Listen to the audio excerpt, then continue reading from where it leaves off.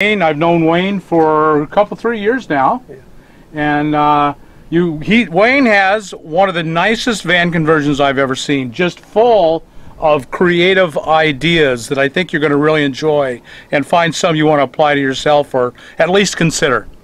So Wayne, tell us a little about yourself. How did you end up being living in a van? I was a trim carpenter and I hurt my knee, so while I was getting workman's comp, because the doctor told me right from the beginning I'd never be able to go back to work. So right from the beginning I sold my pickup and I bought this and started fixing it up because I was going to go on a 3-month trip. And 6 months later I went back and got rid of all my stuff and drove back down here. So it was maybe just going to be just trips at the beginning, but you kind of fell in love with it, doing it? Oh yeah, there's nothing I don't like about it, right from the beginning. And the tiny space isn't a problem? Not at all. I made it so it was all open. I didn't worry at all about storage. I didn't give that a thought because I wanted to be able to live in here. So small is okay as long as it feels big. Right. Yeah, there's plenty of room. Plenty of room. And of course, being a trim carpenter, you finished it up really nice. It helped. It helped, yeah. And you worked as a campground host for a little while to tide you over. Yeah, the first 2 years worked the campground host. And this is my 3rd year, so I'm getting Social Security now, so I'm taking off this year. So, okay, well, let's go ahead and take a look inside and take the grand tour of your wonderful little home. So Wayne, let's start with your front seat. The first thing that's obvious is you've turned it around. Yeah, it's on a swivel. It's on a swivel, so it goes back and forth. Yeah, I think it was $250 for that swivel. Wow. It's a lot of money, but it's definitely worth it. And you found that it was pretty easy to install? Did it go pretty well? Just unbolt the seat, bolt that down. It's simple. And you just looked van swivel seats and found it online? Yeah, it was, I forget the name of the website, but you can find them. And what it does is it gives you a really outstanding, comfortable place to sit. Yeah, without, and you can still use it for passengers. Right, yeah, swiveled around either way. So that would be the next thing to notice is the stove is right here at the door. You can cook inside, outside, or sitting in your seat. Yeah, that's where I'll just sit here and cook. Watch TV.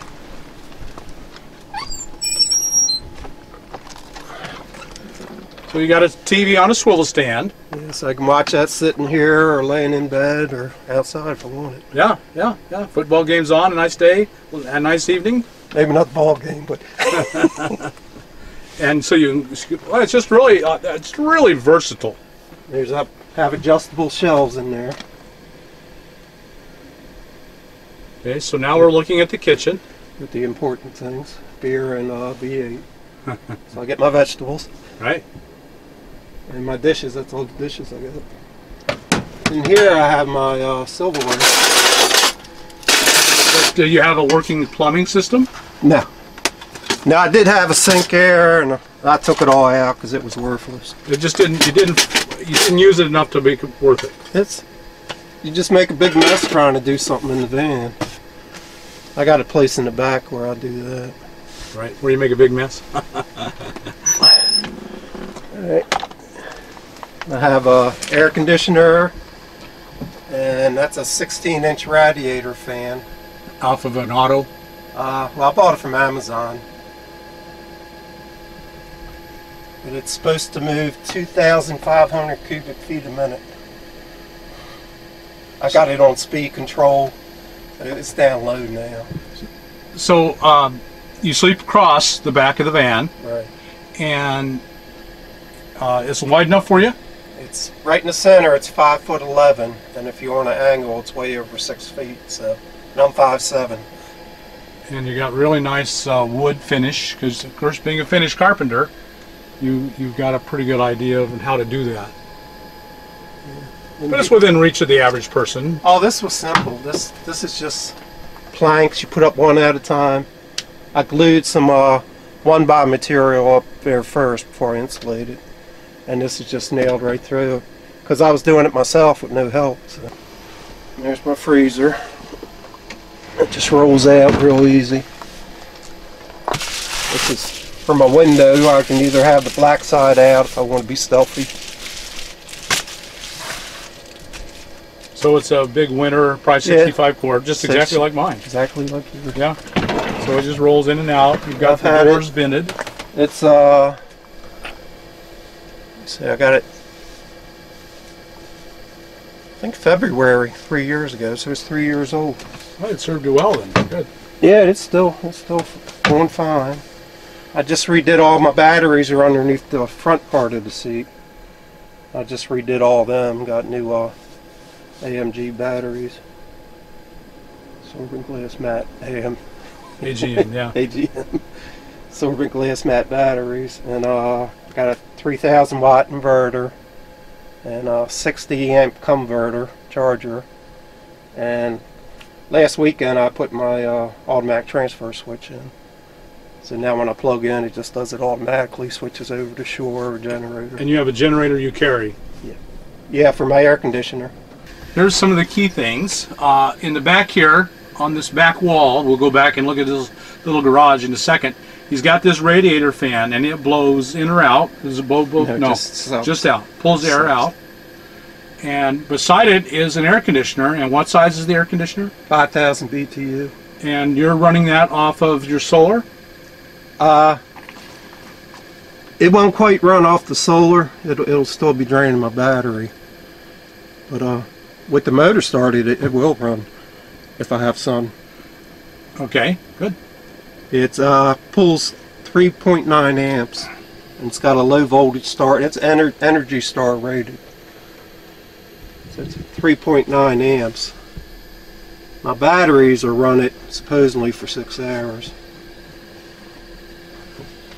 So I'm sitting back in your easy chair, and this is what I'm seeing. Not, you know, it's very nice, very pleasant. I'm looking outside around the, and here's your stove. I can sit up here and cook. There's the TV. There's the TV. And I know you have your computer hooked up to that. Yeah. And so you can sit and use your computer. Yeah, all I gotta do is move the mouse, and the computer comes on. And I have a tuner on the computer too, where I can record TV shows. Right. So you have a over-the-air TV is what you're getting. Mm-hmm. And you found you do pretty well most places. You get some or most. Yeah, channels. well, I think here I got 23 channels, but most of them were Spanish. Yeah. So.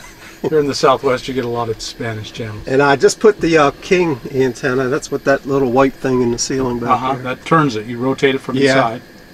Which I only got one English station with that. So I still have my other antenna. And here's your antenna. Are you running that off of your solar or generator? Your microwave? Oh no, that usually just the yeah, I can run that and the air conditioner at the same time, no problem. Off the batteries. Oh.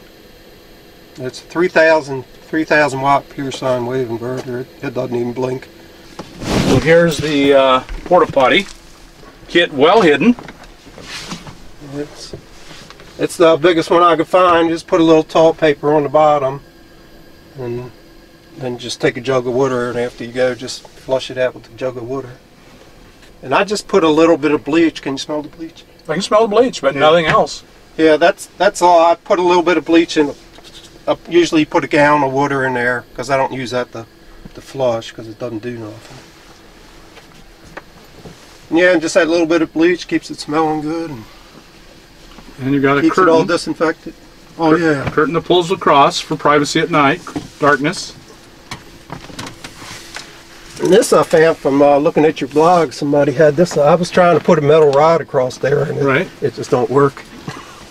And you're just using a bungee cord. Bungee cord, and then you just hook it up there. Gets it nice and tight.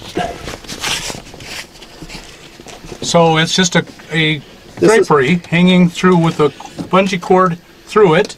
Yeah, it keeps it nice and tight. And over here, I've just used the magnets to go on the door when the door is closed.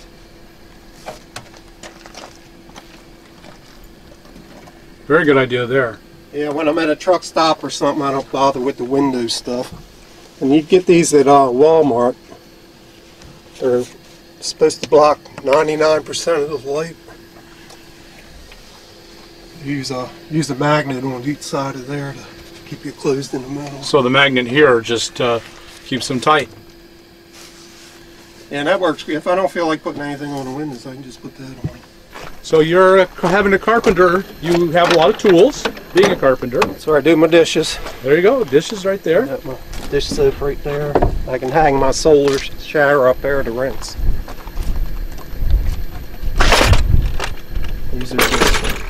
This is 1-inch angle iron. That supports everything I can put on there. And you got a Yamaha 2000. Yeah, and I got a little generator behind it. Oh, I remember that one. Yeah, if I ever get a trailer, I was thinking about using that for, because I bought the 60 amp converter here, and that little one won't run it, so I had to get a bigger one. Well, plus I wanted to run the air conditioner off the generator. One of the questions people face is, what do they do with their propane tank, their generator, their gas can? And you've just given it its own little garage here in the back. Yeah, and it's well ventilated. I even put a heater hose up there to keep the door from closing all the way. Yeah. So the door's always cracked open, plus I have the vent up top. So, And just, so when it's exhausting, it just exhausts out there and all around the doors because it's real loose. I don't have the weather strip in there. So. You don't have to worry about dust coming in because it's sealed from the inside of the van. Yeah, and because I have to have the doors open to run the air conditioner, but nobody can get inside. So. And easy, really good, easy access to your tools. Well organized, right there. Yeah, everything's tells you what they are. You can just grab it.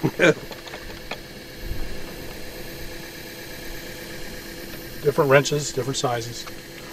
Really, really amazing. I just have always thought this was one of the smartest things I've ever seen for especially for men and tools. And we should say that that's actually your bed under there. Yeah, this is the other half half sleep of the bed. on top of that. And I used spray foam, fire retardant, closed cell foam, 2-part foam. I just built 2 little walls, and for the overhang I ran a post of steel across, but you could use a 2 before. And then you just build that wall on the back part of the bed. Right. And you've got it's not a powered vent, just a vent. Yeah, my Wi-Fi antenna's up there for hook to the computer. And so if I'm at McDonald's or whatever, I can pick the signal up real good. And there's the AC, which sits out in the garage, and then blows into, and you use it often. You actually use it. Oh yeah, use it all the time. Okay, let's take a look at your solar, which is equally outstanding. So now we're on your roof and looking at your solar power system. Yeah, I just bought another panel,